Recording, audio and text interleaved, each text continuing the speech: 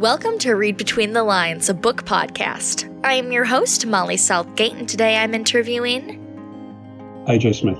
Hi there. How are you today? I'm very well, thank you. How are you? I'm doing great. So, can you tell me about what you've written? Certainly. I write dark fantasy novels. I've written 6 up to this point, including the one that's just come out. I wrote a series of 4 books called The Long War, which came out in, I think it's 2013 onwards, one a year. And this current series is a trilogy, and the book that's just come out is the second part of that trilogy. It's called Form and Void. Awesome. Yeah. I've been reading The Sword Falls, and it's so excellent. Yeah. Cool. I'm glad you enjoy it. It is the second part. The Glass Breaks is the first part, and there's some of the same characters. Yeah. I'm actually not sure whether it could be read standalone or not. I think it probably could be. To a degree. I realized, I was like, oh wait, this is part of these are 2 books. Oh no. So I'm going to go back and read the first one. But yeah. So you mentioned that you write dark fantasy. What drew you into that genre? I like being able to make up what happens next, I suppose. If you're writing in a real world, then there's all sorts of conceits that you have to follow. Whereas if it's fantasy, it can literally be anything.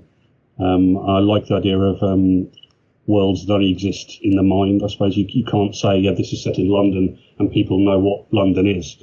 Whereas if I say something is set at a place called the Severed Hand, no one knows what that means. They've actually got to rely on me to explain that world to them. And I like that. It's kind of a responsibility as well. Yeah, definitely. That sounds a bit pretentious, actually. I didn't mean it to. No. I just like the idea that I can make up anything I want. There's no rules. Yeah, that's great. No, I also write fantasy stuff, so I definitely agree with you on that. Can you tell me a little bit about the importance of fantasy writing? Well, at the basic level, it's escapism. What you're basically doing is you're leaving the real world, whether it's a real world you love or a real world you hate, and you're going somewhere that's completely different. As a writer, what I tend to say is it's the only thing I do that doesn't make me feel I should be doing something else. Because when I'm writing fantasy, that's all that matters. You know, that's it's a world I'm in, the characters there are mine, I can decide what I want for them, and you know, it enables you to get out of the world for a little while. Mm-hmm. Therapy, if you will. Yeah, definitely. That's how I use it anyway, and that's not true for all writers. Yeah.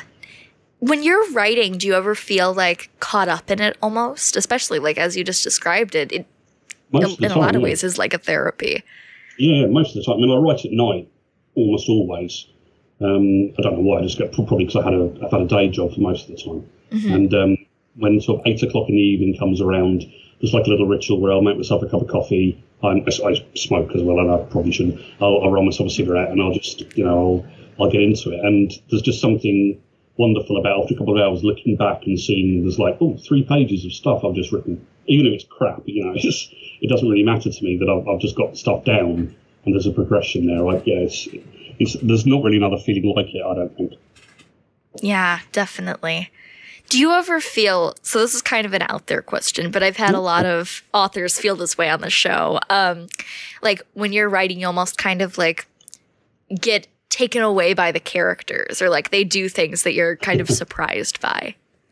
Yeah, yes, that is very true. This isn't a spoiler, but there's a character in the book, you probably wouldn't have met him yet in the bit you've read, called Reese. His name is the Wolf's Bastard. Everyone refers to him as for various reasons.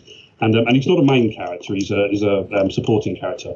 But I sort of use him because I've got this complete understanding of how he reacts to things. So he's almost like the voice of the audience for me as a writer.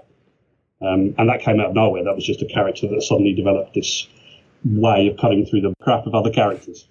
And I can write so much stuff from his point of view and not realise I've done it. I almost have to rein it back sometimes and say, no, I've got too much Reese in there. I need to get rid of him a little bit, just because he's sort of my, in role playing terms, he's my player character.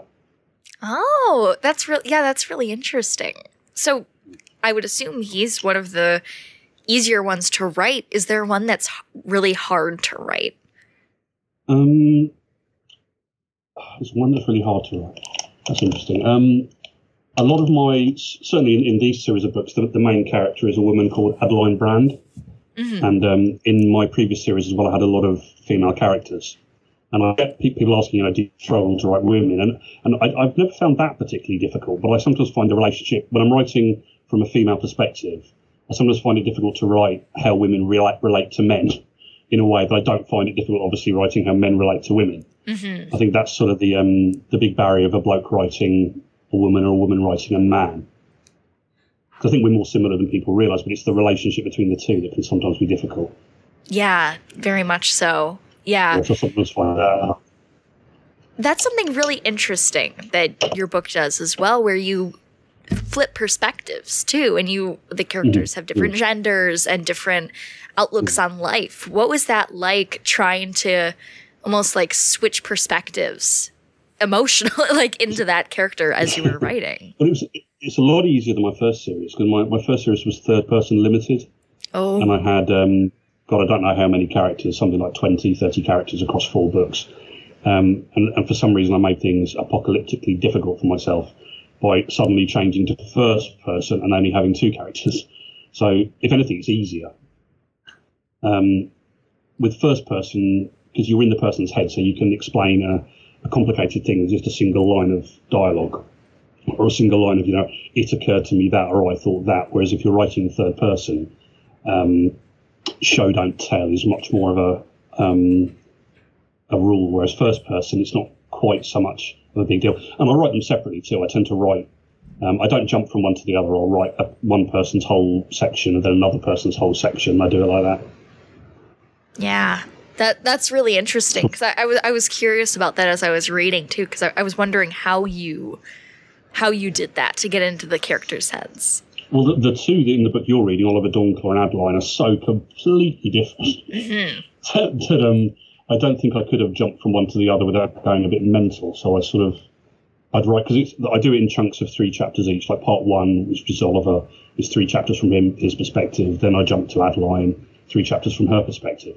But I have a break between those sections. I'll write Oliver's, and then I'll break, and then I'll write Adeline's. So I don't kind of start writing with Oliver's voice in Adeline's sections and vice versa, because I've caught myself doing that in the past. Oh, yeah. Yeah, obviously with editing and stuff, I try and catch it. I've got a very good editor as well, so he always sort of doesn't have a go, but he always says, AJ, this is Adeline's voice here, not Oliver's, watch that. So, I have him to thank that I've managed to keep the 2 separate. Yeah, do you have any tips for differentiating characters like that, especially when you're in 2 different characters' heads? Yeah, know what they're doing in that moment, really. I mean, you don't necessarily have to get right back into their arc, but like, I don't know, if like when we first meet Adeline in the second book, she's having a fight. We sort of jump in media res, she's having a fight with somebody. Mm-hmm. And in that moment, that's all she cares about. There's no wider plot going on there, just she's a woman who's having a fight. And that's all you need to know about it. She's not this other person, Oliver. So just know what they're doing in the moment, I suppose. And once you get that, it quite easily flows into their characters becoming consistent, as long as you know what they're doing in that moment, on that page, in that sentence. Yeah. That's a mistake a lot of people make, I think, that seeing everything as a chapter or a book without, rather than seeing things as a paragraph or a sentence. And I think a lot of people could do well to just knock everything down to what is the person's motivation at that specific moment.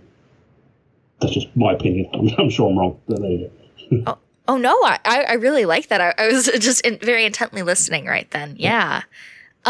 So can you tell me a little bit about your world building process? I draw a lot. All of the maps and things I drew myself. The maps at the front of the books. Oh wow.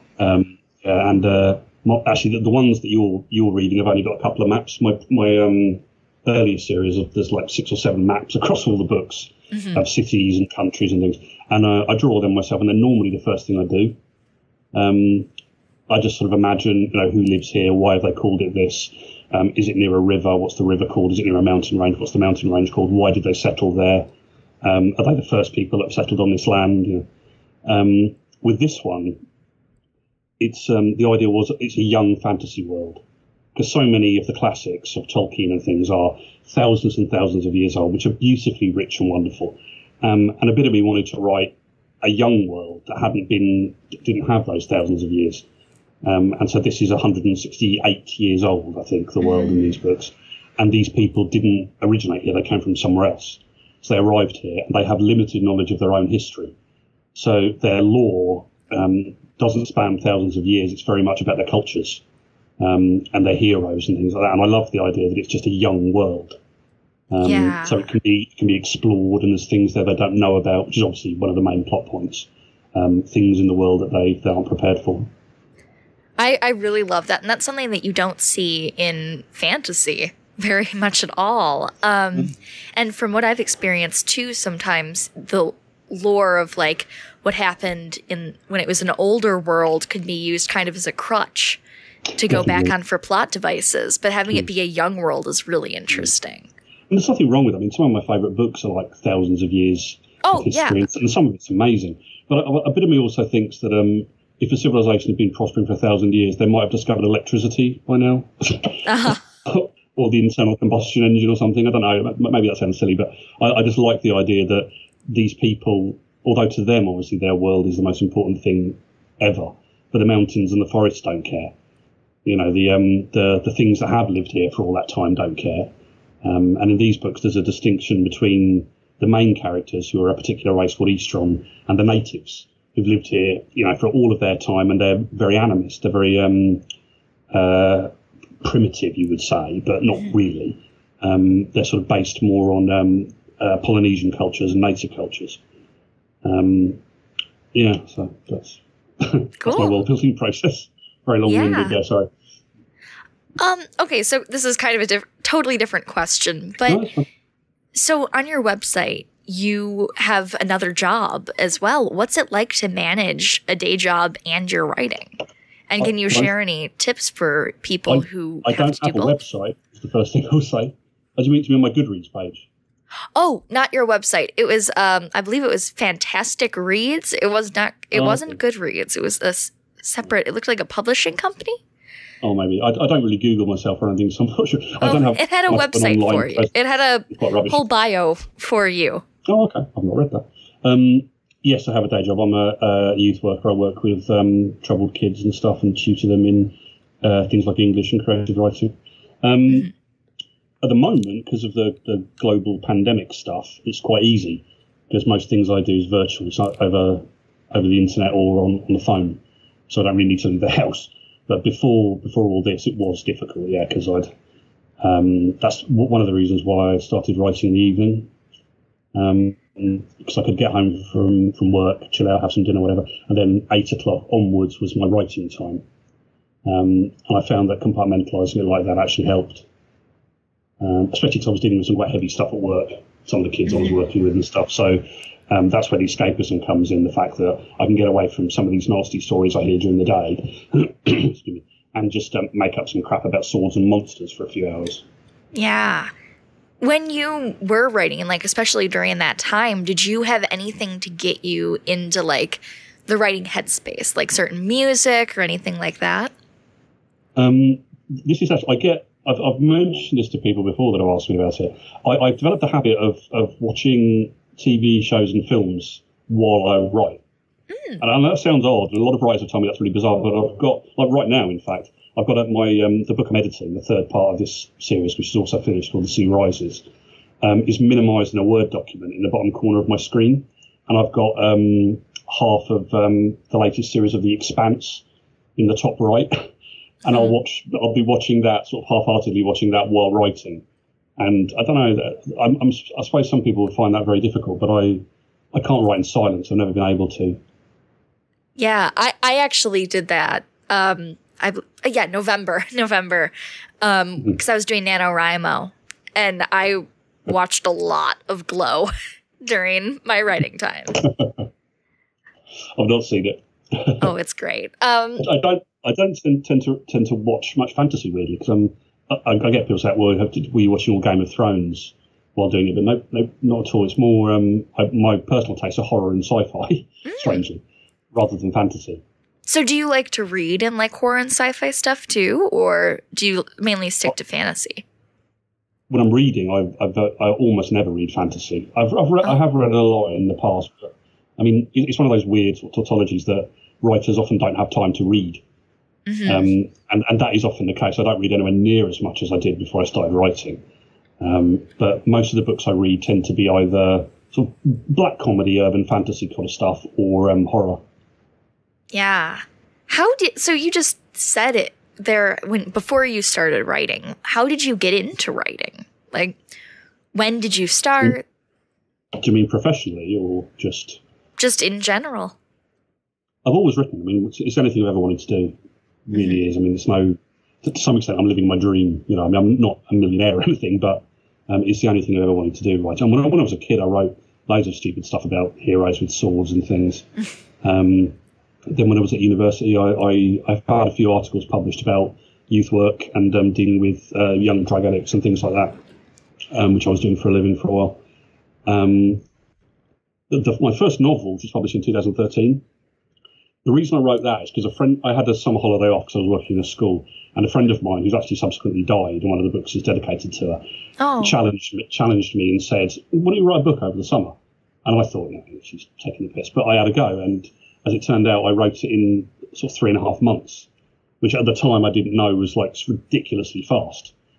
And every other book I've written has taken about a year, but that very first one, The Blackguard, the first book I wrote, only took me about 3 months. And I had no idea whether it was any good or anything, and I sent it off, and the second agent that I sent it to wanted it. So I didn't go through the sort of struggle of being rejected 1,000 times, oddly. I don't know any other writer that didn't. So people hate me for that as well. Well, I think that's amazing and very, very lucky. Lucky is the word for it. Definitely lucky. Yeah. Yeah. That was how I got into it. I just wanted to know if I was any good. And yeah. And you were? And because now apparently there's all these out. Yeah. Yeah, that's really interesting because I've heard a lot of stories about people like getting into writing and going through all of these long journeys of trying to get published. Yeah. And I think that is... I missed out on that whole section. Really? I'm laughing, but a bit of me does feel quite guilty about that. I mean, imposter syndrome is a real thing. And, it's quite easy to think, this is all an elaborate practical joke until, you actually see your stuff in hardback. That's when it sort of becomes real. So I've got a stack of all of my books next to my desk where I'm sitting at the moment.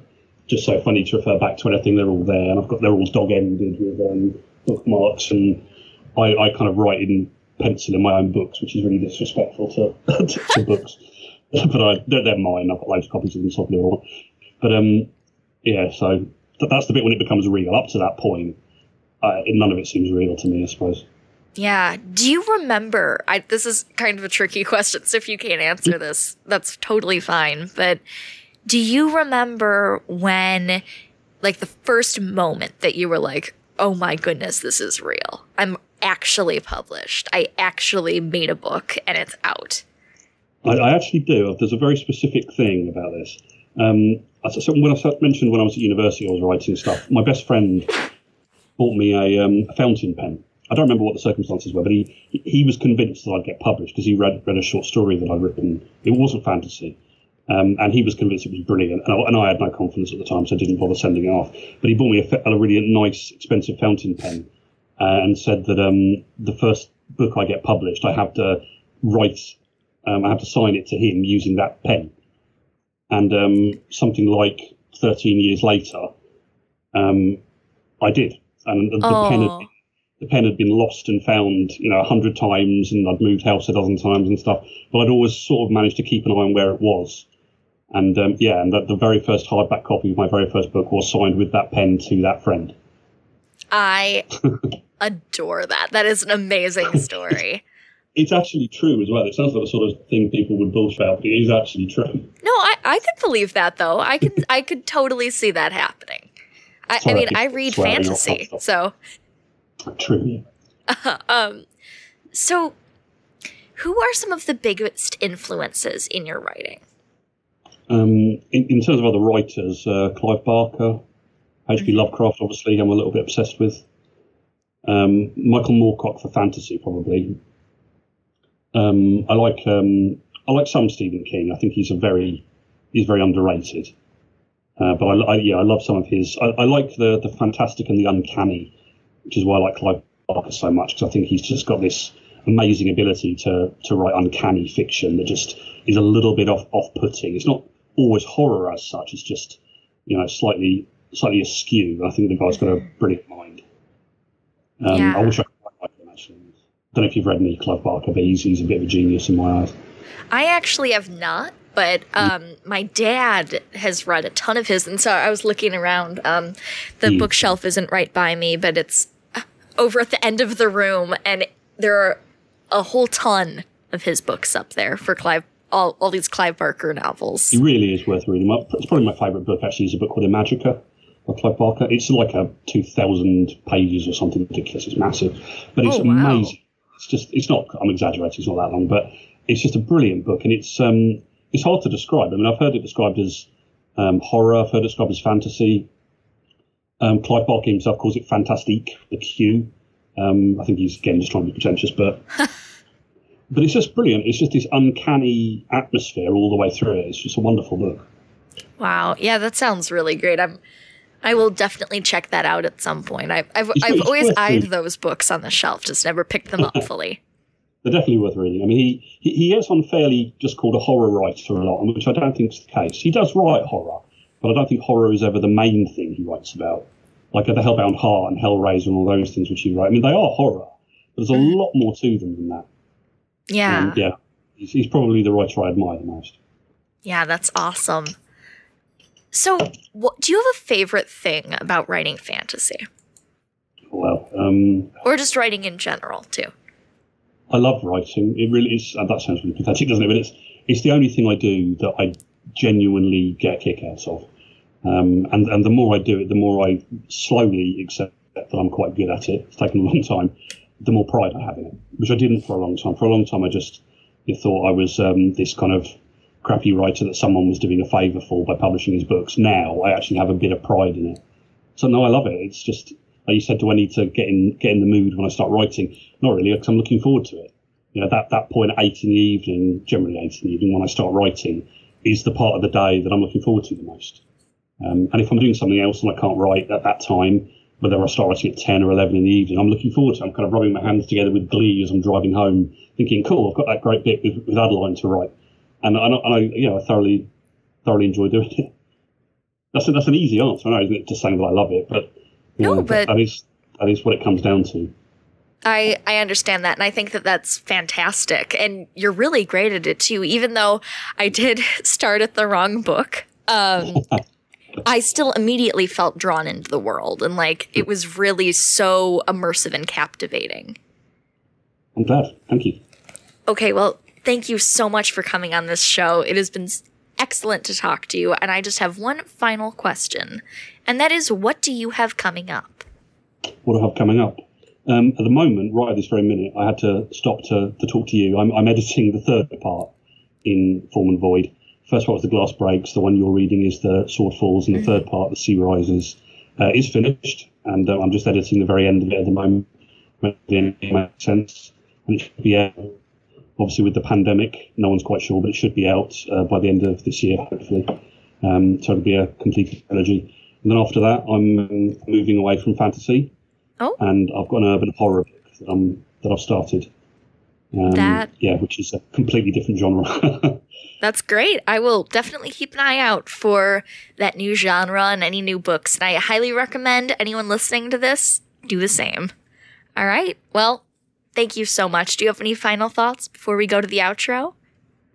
No, that wasn't as painful as I thought. Thank you. Well, I'm glad it was not painful. I just get very nervous about these sorts of things. Oh, no, it's fine. Yeah. For Read Between the Lines, my name is Molly Southgate. I'm AJ Smith. Let's end this the way all great stories end. Happily ever after, the end. Thank you for listening to Read Between the Lines, a book podcast. This episode is hosted by Molly Southgate. It is edited by Rob Southgate and produced by Southgate Media Group. You can get in touch with the show at readbetweenthelines@gmail.com, or you can send us a voicemail at 708-887-94 708-887-9473. That was 708-887-9473. You can also find us on Instagram at Read Between the Lines Podcast. Thank you so much for listening.